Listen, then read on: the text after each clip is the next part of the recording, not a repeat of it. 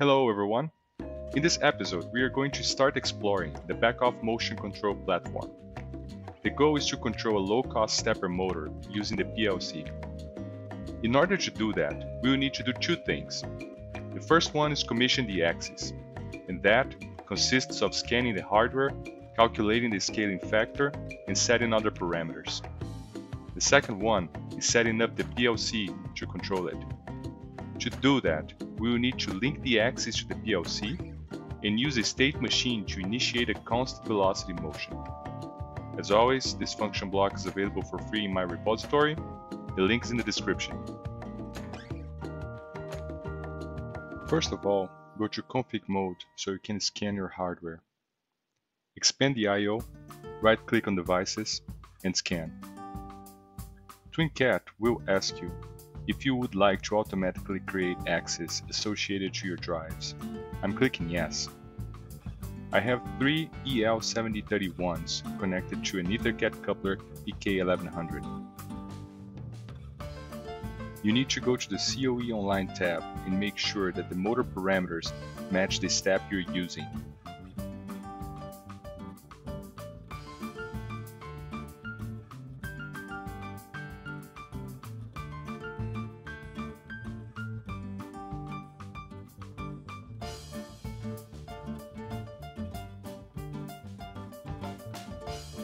Also, take note of the base frequency.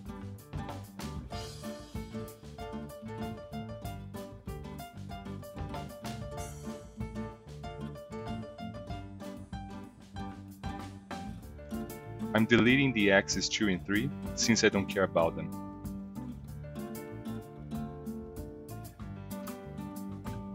We need to calculate a scaling factor for this axis.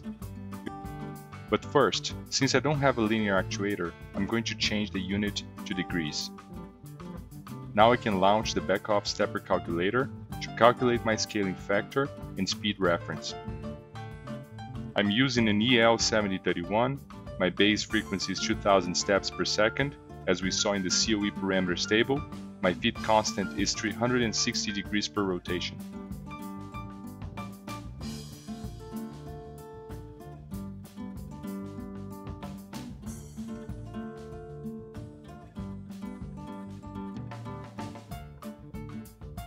Now I plug in the calculated values and activate.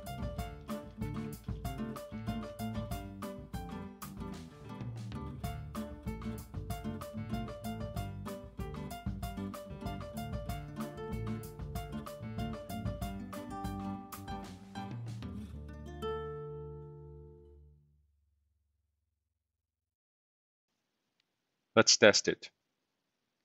Make sure that you enable your axis first and set an override.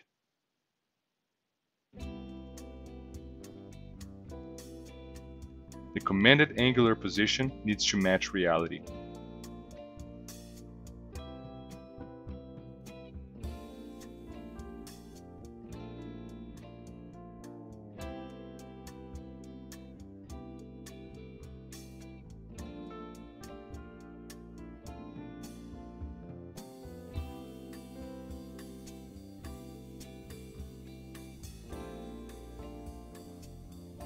Looking pretty good. Let's see how we can drive the axis now using code rather than the GUI. I'll explain the code in a little bit. Let's see what it does first. Import the FB-MC velocity that you've downloaded from my repo. The link is in the description. Right-click POUs, import PLC OpenXML. In the main, create an instance of this function block, as well as a boolean to start and another one to stop the axis.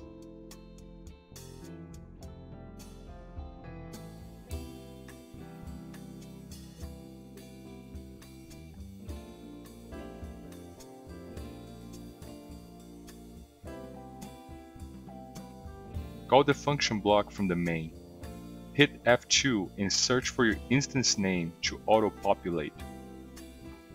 Pass the arguments, a start bit, a stop bit, the acceleration, the deceleration, the direction of rotation, and the speed. I forgot to show it here, but you need to add tc2_mc and tc2_mc_drive to your references. Now, before you can link the axis to the PLC, you need to compile your code first.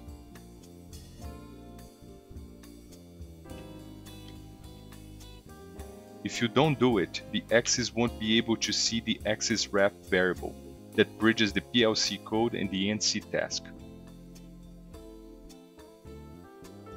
Once you do it, go to your axis and link the inputs and outputs to the PLC.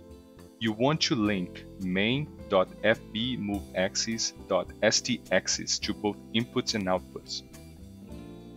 Finally, activate your configuration, go online and test it.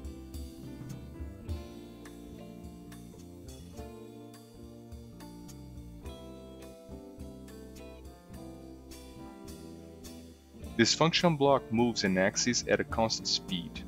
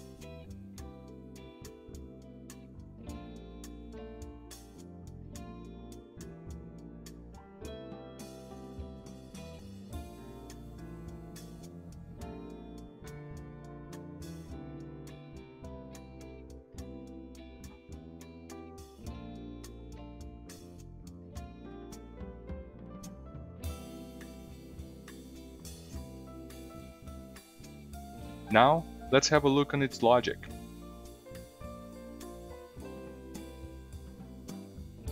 Okay, this is the function block fb_mc velocity. The inputs for this function block are a stop, a start, a reset bit. We also have the acceleration, the deceleration, the direction, and the speed of the motion. The output for this function block is an error bit. The auxiliary variables are an axis_ref variable. This variable is a structure that bridges the inputs and outputs of the axis to the PLC and vice versa.